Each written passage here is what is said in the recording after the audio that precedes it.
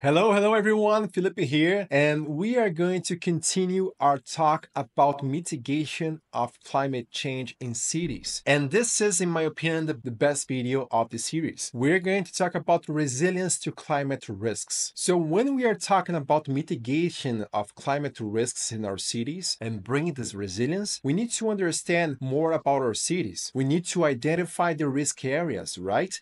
And here I'm just bringing an example that is not related to your country, it's just in my country, where we have this data from the Institute of Spatial Research. So this study brings the possibilities of flood in our country. So we can type any city we want and just find the possibilities of flood. So here, high flood, medium flood, low flood. Here we can find also geological risks. So here you can find these areas with geological risks.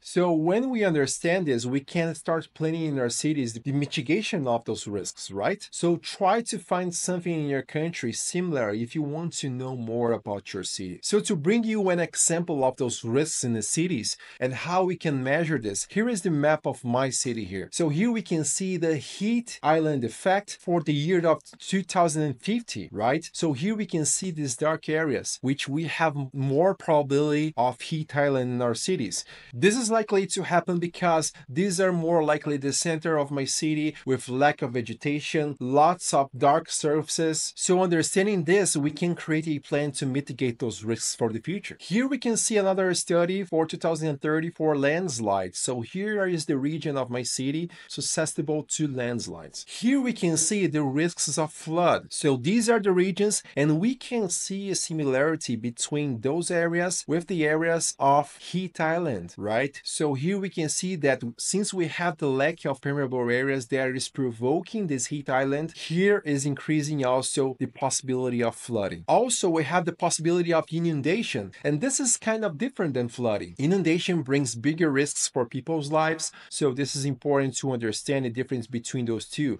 This is more related to traffic issues, transportation, when we have lots of rain in just a short time, and here is, for example, when it's raining for a week or something. So it's important to understand because there are different solutions for these issues. Here is more related to urban drainage, the superficial urban drainage, and this is more related to rivers and what can we do to overcome those risks. So understanding those risks in our cities, we can start providing possibilities for mitigating this. Here is an example of Singapore. They have invested a lot in the city gardens in urban areas, reducing the carbon footprint and reducing also the water runoff in the city. And of course, the heat island effect and all those benefits that green areas brings for us. So understanding those risks, we can provide the solutions, right? This is a solution. We can bring also urban drainage infrastructure. We can bring energy efficiency, renewable energy in cities. So then we can start providing solution for those risks, right? Here we can see, for example, an urban drainage infrastructure with rain gardens from Portland. This is an example. We can provide energy efficiency, renewable energy, such as Freiburg in Germany from this picture, or we can provide a better public transport to reduce the emissions from vehicles. This is an example from Copenhagen. So the possibilities goes and goes and goes and goes. Now it's important to talk about green infrastructure, and I'm going to talk about each of these elements, but if you want to learn more, consider to join Ugreen Pass. So Ugreen Pass is our platform accelerating sustainability leaders through community, education, and tools.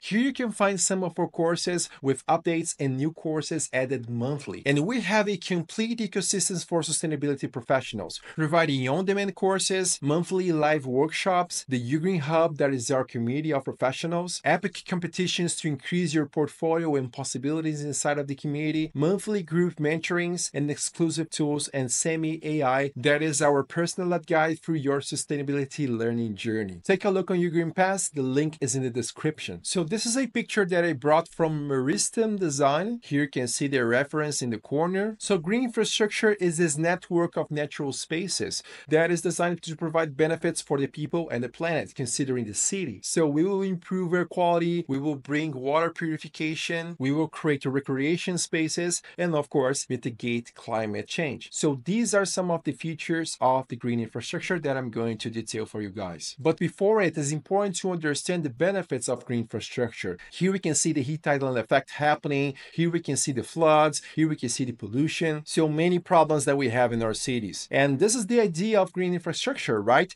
To reduce flooding, water pollution through sustainable drainage systems, to reduce runoff by using green roofs, use hedges to reduce air pollution from the exhausts, trees to provide shade and reduce CO2. It's important to understand that trees provide the biggest carbon sequestration, much more than shrubs, for example. Also, spaces for nature, so habitat, food sources for wildlife connected to local nature spaces. So conservation areas is a big part of green infrastructure. Here you can see in the picture, it will preserve natural ecosystems, it will provide habitat for wildlife, it will improve air and water quality, offer also recreational spaces. So fantastic benefits. We have also parks that is going to reduce the heat island effect, improve air quality, provide shade, recreational spaces as well. Then we have green roofs that can be totally or partially covering a building. It will reduce water runoff, it will improve energy efficiency, increase biodiversity, many benefits. Also rain gardens in this picture you can see that is going to capture and absorb rainwater as well, reduce the runoff, filter the pollutants such as a bioswale. I'm going to show you that later. So many great possibilities. The sustainable urban drainage system as well. Here you can see one of this. This is a rain garden planter. Trees and planters are nice to improve their quality. Not that good for stormwater runoff, but it improves the beauty of a city. So this is very nice as well. We have also curb extensions to increase the area of vegetation and also to capture and manage stormwater runoff. We have also permeable pavement, another possibility to infiltrate water, reduce the runoff. And the last one has a big potential. There is the bioswale, because it can manage a huge amount of water. It can filter this water, reduce the pollution. So great possibilities to reduce the stormwater runoff and improve water quality at the same time. And here's how bioswale works, right? So we can see here the stormwater runoff coming from the streets. Then the water will enter the bioswale. It will slowly be drained through the soil. Then the roots are going to filter this water. It will enter on the sand or rocky part, and the water will be purified and will make its way to the local aquifer. Here's another picture on how this is drained. So storm drain or even on the by the streets. But how do we measure this quality of spaces in our city?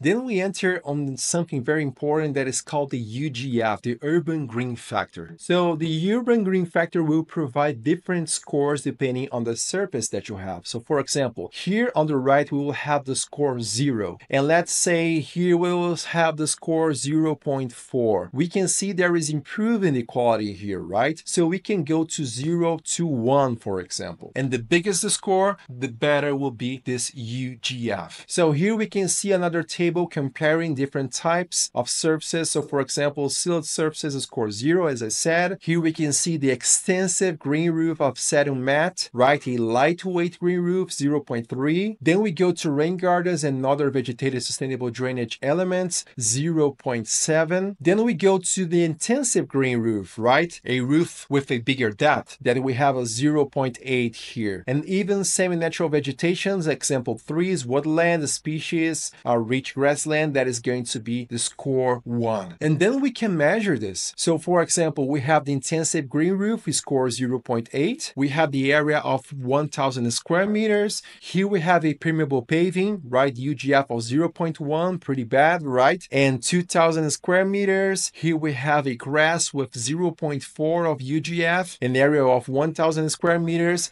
And we need to sum all those three areas here and divide to the area site. So the total area site, 4,000 square meters. And then we have the UGF of 0.35. This is from London Plan suggested targets, residential 0.4, commercial 0.3. So this is fantastic to calculate the quality of the landscape of your projects. I suggest you to write that down because this is very nice. I will keep this guide here from Copenhagen and also our complete guide that I created for this class on UGreenPass. If you want to join UGreenPass, the link is on the description, okay? They had a big problem here with flood between 2010 and 2016. So this is something that they are overcoming over time. And here we can see some of those strategies they have implemented. So here we can see the filtration system that they are using. Here we can see another one, right? The water runoff is going to be here. Here we can see the stormwater curb extensions, a bioswale entrance for water from the asphalt, some curious drainage systems as well. Here we can see a pedestrian surface with also lots of stormwater management. So this is very nice. So in my city, we have mapped all those risks and now we have some goals, and goals will provide us actions, right? So what are our goals? For example, on energy, we have 40% of buildings with photovoltaic modules. This is the goal. We have 100% of buildings renovated with high energy efficiency standards. 100% of new buildings built with high energy standards as well. I can say this goal is impossible in my city, but this is a goal they put there. About waste, only 10% in landfills. Transport, 85% of trips made by public transport and active mobility. 100% of passenger vehicles powered by clean or renewable energy. Another impossible goal, but there it is. About adaptation, right? So we will have a macro drainage process for inundation. We are going to increase that. And the micro drainage also for flooding. So we will increase this volume as well. We are going to improve the maintenance, the cleaning, unblocking, right? The systems. We are going to expand and requalify the urban green areas. We are going to reduce the water losses. So all those goals will bring actions. And this is the action plan. So we have 20 actions that we need to make.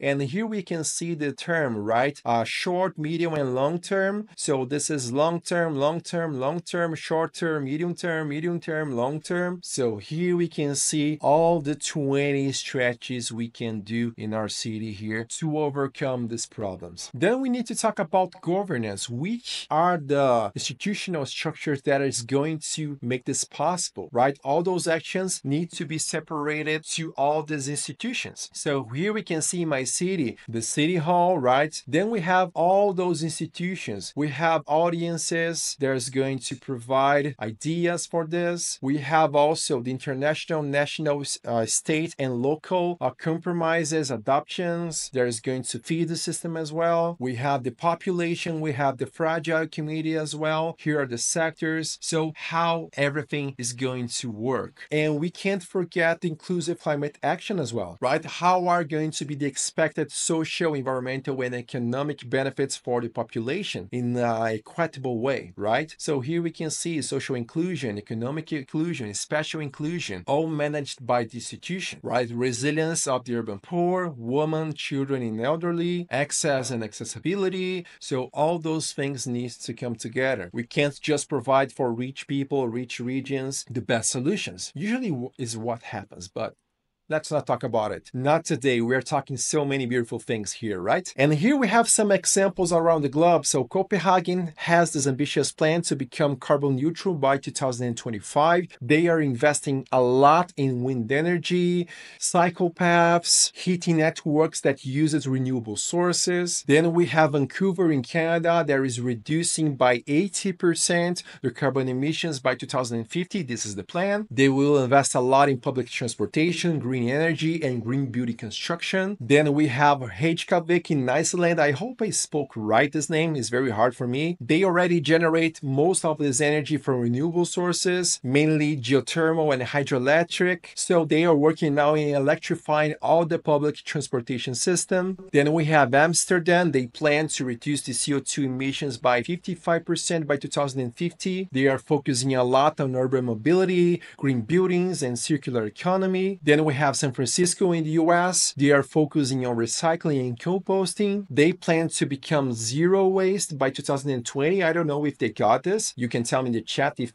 they did. They're investing a lot in solar energy and green infrastructure. Here we have also my city that I already told you all the plan, but this is a good example as well. We have a Stockholm in Sweden. So they want to become fossil fuel free by 2040. They're investing in sustainable public transport, energy efficiency, and recycling. Seoul in South Korea as well. They are reducing carbon emissions by several initiatives, including creating low emission zones, encouraging the use of electric vehicles as well, and solar energy projects in public buildings. We have also Paris that is implementing lots of strategies to mitigate climate change, including lots of cycle paths, restrictions on polluting vehicles, incentives for energy renovation of buildings, and also Melbourne in Australia. They are increasing resilience to climate change, change, incentive planting urban trees, energy efficiency programs, and also promoting alternative transport. So you can see that strategies are pretty much the same in most cities, right? Adding lots of trees, improving public transport, energy efficiency strategies. So this is the goal for most of our cities. So we talked about many things on this video, right? Resilience to climate risks by identifying, mapping the risk areas. I showed you an example of my city here. We could understand how can we improve resilience by green infrastructure, other strategies as well. I showed you the example of my city, of the goals, of the actions that we are going to make. Then we talked about governance, we talked about inclusive climate actions, and I bring you some good examples.